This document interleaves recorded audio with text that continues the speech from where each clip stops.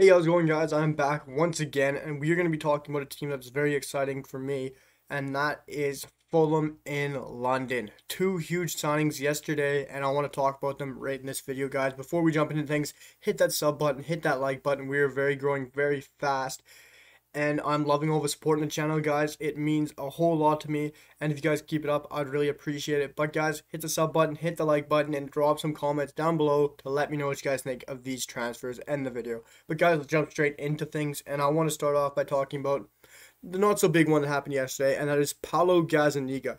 Some of you guys might think this isn't a great transfer. It's not that good. I absolutely love this transfer from Fulham. I jumped on it straight away. A lot of people might not think this is really exciting. Only playing 8 games in La Liga last year, having 9 goals against, with a 61.9% save, or save percentage. People might criticize that, saying that's not so good, guys, but you gotta look at the team he played for here. He played for Elche. Elche is not a great side in La Liga. Elche is a really poor team. I've never rated Elche. Elche is not a good side at all. They didn't finish too high in La Liga last year. He did only play 8 games, but for me, he did okay in those 8 games, winning 3, drawing 1, and losing 4. He still played pretty decent for a guy who obviously wasn't a starter every game in and game out. He was not there always their starter, which was never the plan for Paulo Gazzaniga. And now went back to Tottenham, and Tottenham's released him on a free because his contract ran out. So Fulham's gone out and did, for me, I'm calling this Fulham's gone out and did a madness because I think this is a great signing. People might think this isn't a good signing. He's not up to the quality. He's a 29-year-old Argentinian goalie who's still got a lot to show for me, guys. I think he's still a great goalkeeper. I think some of his stats still show that. I think he's still a very good quality goalkeeper for a top-end championship side or a lower-end Premier League side. And when you get in Premier League, he can always be a backup, but I think he'll be your starter in Premier League. So I got an itchy neck there, guys. But as we saw for Tottenham a little while ago, I think he had some good performances. I think the standout one was where he clawed Tam Abraham. But I still think he had some very good performances for Tottenham when he had to fill in for Hugo Lloris when he went out with that broken shoulder, I think it was. But I still rate Gazzaniga. I think he's had some tough times of it. But I think Fulham's the right place for him to go. Come back, stay in London. And I think he'll get to start. I really hope he gets to start at Fulham because I think he will show what he's got. And before I move on to the juicy, the big, interesting transfer of yesterday in a whole for me, which happened in London again, which just like my other video I put out earlier. But I want to talk about some of his stats for Gazzaniga. I want to touch on his good stats. This is probably a really cool stat I find here. If you look at FBref, which is by far my favorite stats website for football. Average length of goal kicks. Never knew they would have covered this. 65.5 per 90. And he is in the 97th percentile. Goal kicks, 72 percentile. Launch percent. That is crazy. Launch, obviously, that kind of states exactly what it is right there. Launch percent. 89th percentile, which is really impressive for a team, for a goalkeeper. And it's really cool to see. Penalty saves, he's 77%, which is really cool. Great for a goalkeeper. Seems like all Argentinian goalkeepers are quality at saving penalties. Caballero, Martinez, and now you have Gazzaniga, who I didn't really know about. But guys, crosses stopped. I just realized this before I wanted to move on. 73%, which is really good. 8.5% per the 90. So guys, Gazzaniga, you might be asking me, what is he going to cost us? As a Fulham fans, he's going to cost you nothing. He is, like I said, he's a free transfer. He doesn't have he's not on contract with anyone. Tottenham released him. I think the fee was till 2023. I think they're taking a 2-year deal on him. Give him a shot, see what he's got. Maybe play him as a backup when they come back. Because for these 2 transfers, I think it's going to push them right back up to the Premier League.